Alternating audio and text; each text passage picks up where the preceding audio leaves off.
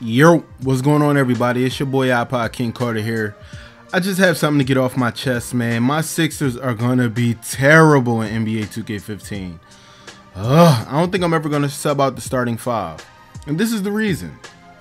NBA 2K, their Twitter, has been releasing ratings for, I guess, 100 players for every 5,000 followers they get on Twitter, and out of literally 201 to 424, we have over half of our roster already rated.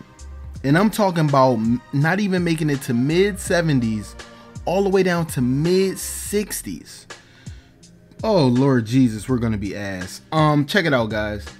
The Philadelphia 76ers current roster as of right now, where guys are still battling for positions, they have a 17-man roster. Now check it out. Joel Embiid and Pierre Jackson, they won't probably be playing this season. I know a lot of people want Pierre to come back, but I don't think Pierre's gonna play. All right, next up, they don't have the dude that's overseas currently in the lineup, and they don't have Casper Ware rated on this NBA 2K list. So I'm thinking maybe he'll be a 75, maybe. I don't. Oh my God, I'm shaking up. Check it out. Fernando, a 67. Brandon Davies, a 65. Alexei Shved is a 70. Elliot Williams is a 70. Henry Sims is a 69. Arnett Moultrie is a 68. Jeremy Grant, our new small forward, is a 68. Hollis Thompson is a 71. And this is the crazy thing. They don't even have KJ McDaniels on this list at all. Now, Jason Richardson is going to be a 73. And I don't even think Jason Richardson is going to play.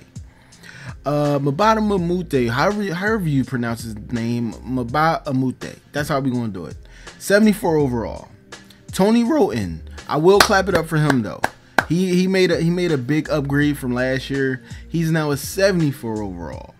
But check it out. We don't have Michael Carter Williams. We know what Joel Embiid's rating is. I think it's going to be like I think it's like high 70s. I think it's like, is it 79? No, it can't be 79. I think Jabari Parker was the highest rated rookie, but I can't remember. But Joel Embiid, Michael Carter Williams, Pierre Jackson, KJ McDaniels, Nerlens Noel, his rating hasn't been released either.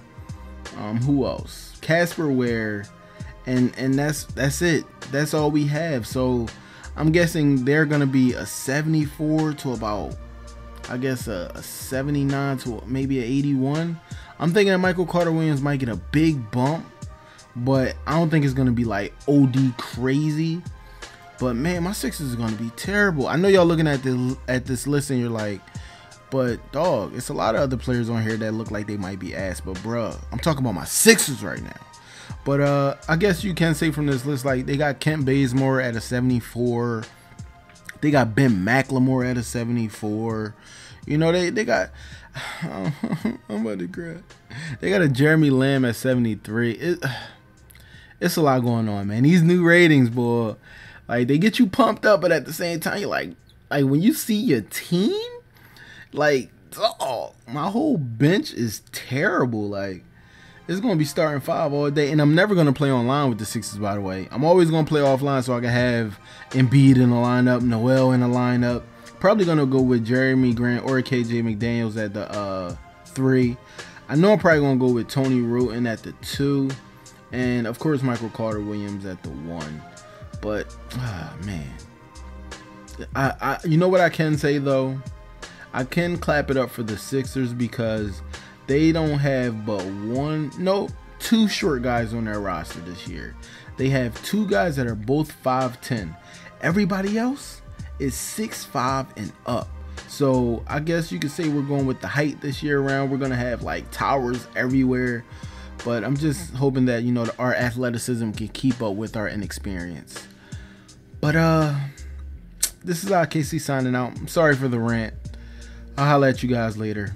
Like, subscribe, comment, tell me what a big head ass I am, whatever. Go Sixers! Sixers Nation, Sixers Talk. Peace. Yeah.